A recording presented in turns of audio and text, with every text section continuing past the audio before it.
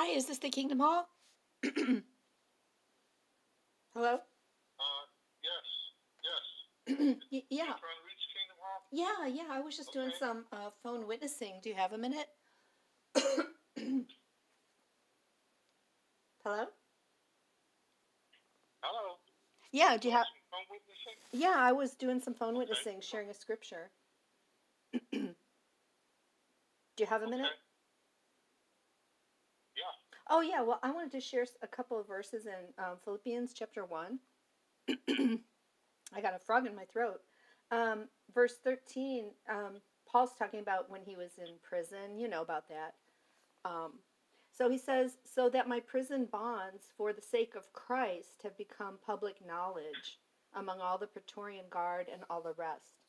And it really stands out to me, that he was in prison for the sake of Christ.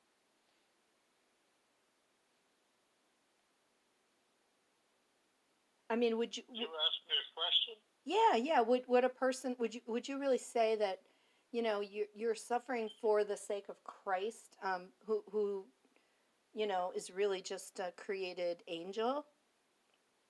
It seems like something you'd say about God. Wouldn't you suffer for the sake of, the Lord, God? What do you say about this? What do you say about this? You said you said you're going to read a scripture. Yeah. But you're not reading a scripture. You're questioning it. Yeah, I have a question about it. Yeah. Do you guys ever talk about that? Who do you represent? I don't represent anybody. I don't work for a religion or a corporation. Christians like to talk about the scriptures, So you're doing this on your own. Well, I'm part of the body of Christ, believers in Jesus. We like to talk about the Bible. We're not promoting an organization, Jesus is the way, the truth, and the life, isn't he? Well, what about his father, Jehovah? Yeah, the Father, he is the Son of God. The Son of God, the Father. Why don't, if that's the Father, let me ask you, why don't you use the Father's name? I say the word Jehovah. It's in the Hebrew Scriptures. Well, not really the word Jehovah, just the YHWH. It's signified in some Bibles differently, but we sing songs that have the word Jehovah. What do you mean? Like, you think it's like secret knowledge or something like that you guys only have? No, I don't think that. Oh, okay. Yeah, I don't have any issue with it. Mm-hmm. But people don't. Oh, wow. Now let me ask this: do you believe in Trinity? Oh, absolutely. Mm-hmm. Jesus said to be baptized in the name of Father, Son, and Holy Spirit. Why would he say that? Well, let me ask this: in Romans 5:12, it says, "One man gave his life, a sacrifice for many." He had to equal the balance of Adam, correct? Oh no! That thing about he only died to replace Adam, so for a great reset during the 1,000 years. No, that there's many verses that say he bore our sins. It says it's either 1st or 2nd Peter, he bore our sins in his own body on the tree. Isaiah 53 also says he died for sinners. That was made up by Russell. That was made up by Russell. That whole ransom thing. Their definition of ransom is more like a great reset. It's just not taught in the Bible. Okay, apparently, you probably have to go back and read your Bible. Mm-hmm. Can you show me where that's in the Bible? Great. I just have a quick question about something. It's about something I was reading in a Watchtower in the online library. Do you have a minute? We just getting ready to start a meeting, but tell me what it's about, and then I can I get one of the brothers to come after the Oh, okay. Go ahead, tell me what it's about. Go ahead. Oh, yeah. Well, it says that, it says right here in November 1st, 2009, page 19, it says, unlike the Protestant movement, which has splintered into hundreds of denominations, Jehovah's Witnesses have maintained a united global brotherhood.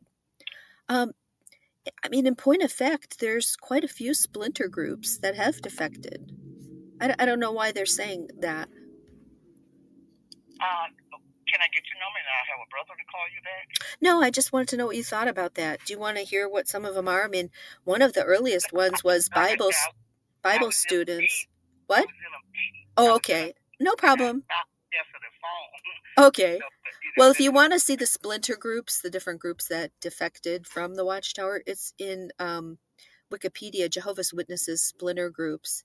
And it's also on a site called jwfacts.com in a section called Lies that are in the Watchtower. Okay. God bless you. Bye.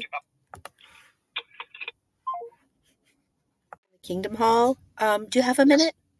Yes. Oh yeah. Well, I was listening to they have this video online called Broadcasting.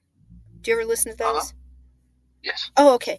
Well, he made the most interesting statement. He said that some thought the preaching work would end in 1914 with the birth of the kingdom. But the thing is that's what they were teaching. So, I mean, it's kind of misleading to say that some thought that. That's what they were teaching in Russell's books. That's true.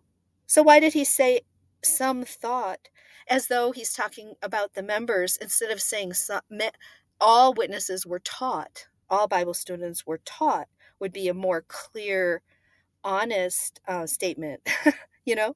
Yeah. Well, if they were, I personally was not around then. Oh, it doesn't matter. What I'm questioning is about their dishonesty in presenting the history. Some thought, the organization taught that. And why would they say some thought? They're kind of blaming the members. Like, oh yeah, some crazy people thought the preaching work would end in 1914. Hello?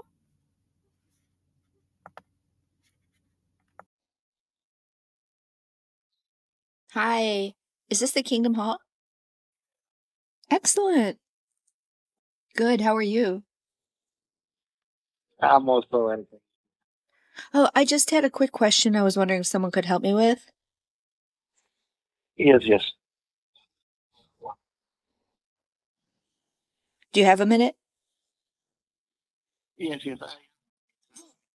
Thank you. Well, I was reading this really good article on jw.org, It was in the Awake magazine.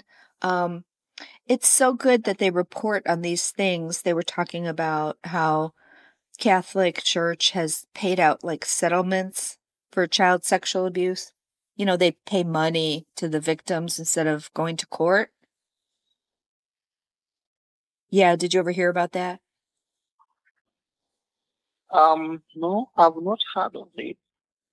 Yeah, they have a fair amount of articles about Catholic priests and different child sexual abuse scandals, and the church pays out money and things like that because they were covering it up.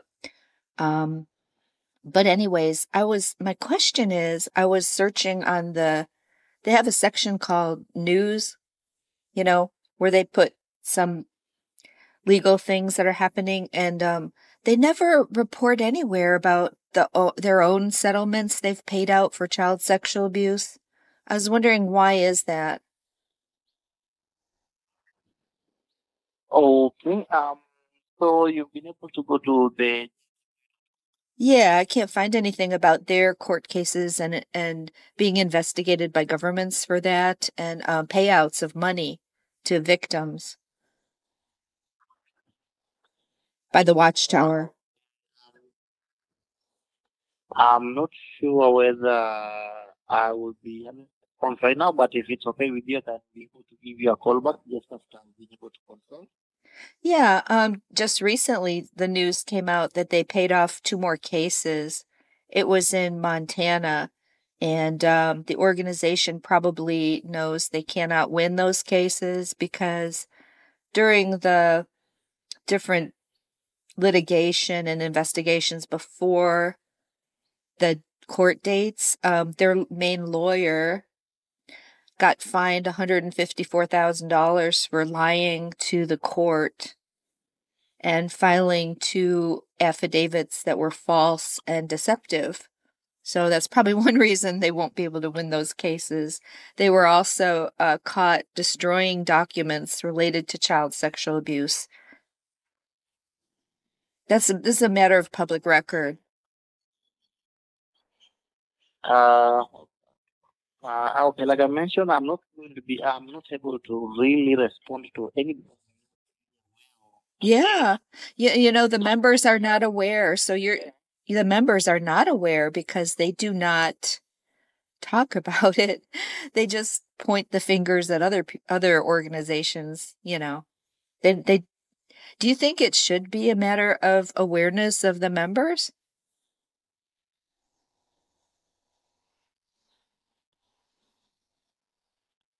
Sorry. Sorry. Yeah, I can hear you. Okay. So if it's okay with you, I'll be able to get back. Yeah. Do you first do you agree that members should be aware of these things or not? Do you think it's all right that they don't inform you all about these things?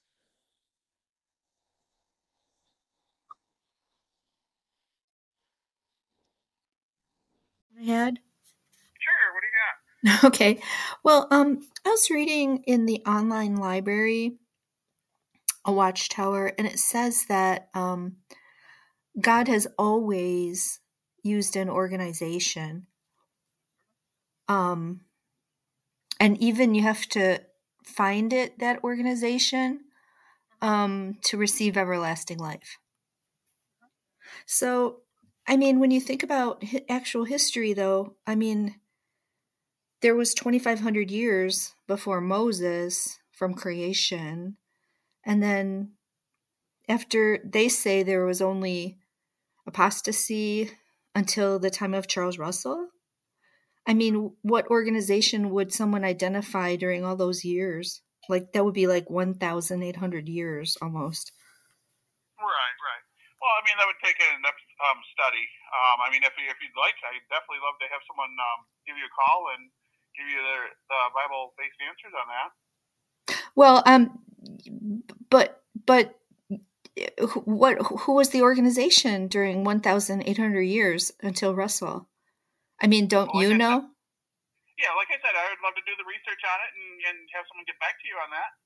Well, I just wanted to know your thought on it. Have you ever thought about that? Like how no one can really think of anybody because there wasn't any group that really held similar beliefs like Russell during all that time.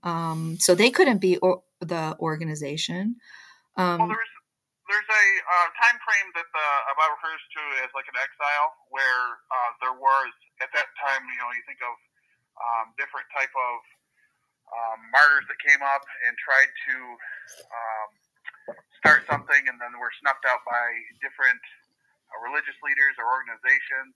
So the specific group sometimes may be specific individuals that they disclose. Oh, individuals are not the same as an organization that someone could identify and join to get eternal life, are they? And I noticed too, some of the individuals they mentioned, like they just call them Bible lovers or something like that, not Christians. Right. Yeah, because they were more similar to evangelical Christians of today, like Wycliffe and Tyndale. So I'm not sure why because at the same time they say like we're controlled by Satan because we're like Babylonish or something. So I don't know why they would even point to them for any reason. Because if you read their writings, it's really interesting how it's so much more like just traditional Christians. You could read the Tyndale, you could get a whole book of his writings, and they are really good. Yeah. Oh yeah. Are you allowed to read Christendom books like Tyndale? You can read whatever you'd like. Really? Oh yeah. Oh, many would testify otherwise. Yeah. Can you talk about it? You gotta use your own conscience as far as what guides you. We have free will, Joe. God gave us free will. Yeah. I see. I mean, yeah. Could you read the book Crisis of Conscience by Raymond Franz? No, I didn't. Oh, I see. Okay. Do you want you want a free one? I'm thank you, but no thanks. I appreciate it. Oh, though. I see. But you can read everything, but you choose not to. I'm not a big avid material reader. I enjoy my Bible study, but Oh, okay. yeah, I'm sorry. It's the most fascinating book because he was on the governing body and he Oh, nice. he left, so the book is all about his findings and how being on the governing body actually made him believe it was not God's organization, because it struck him as more of a business than a religion, a Christian religion. So it's very interesting. It's on Kindle. It's on Kindle for pretty cheap. Okay. Well, thanks for sharing that. I appreciate it. Yeah. Okay. Thanks for talking. God bless you. All right. Yeah. Oh, thanks. Have a good day. Bye.